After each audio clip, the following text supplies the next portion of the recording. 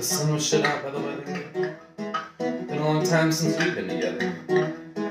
But after a bottle of rum, what should have been fun turned into a painful endeavor. The foreplay began on the couch, removing clothes all around the house.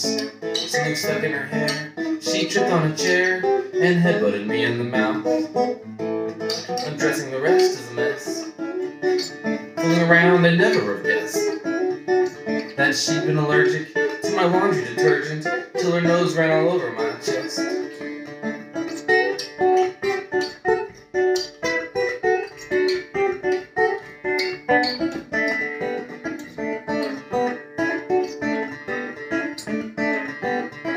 They say you make perfect with practice, but sometimes your effort's disastrous. Drunk and impatient, my bed frame was ancient. We broke it when we both hit the mattress.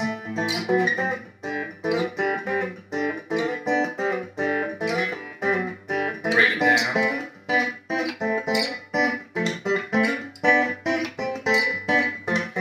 Tired after all that transpired, a trip to the fridge re-inspired.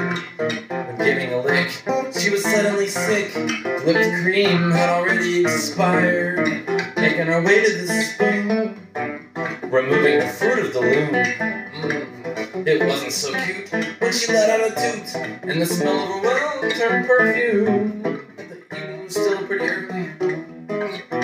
The clock read only 9:30, but the look on her face said it wasn't a race, as I rolled over prematurely. Yes, I did.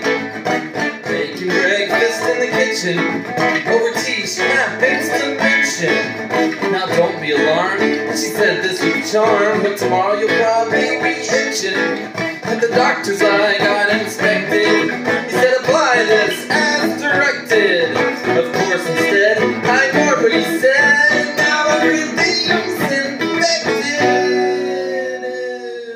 Ooh, we can say I was slightly upset, since it set out to ruin her rep.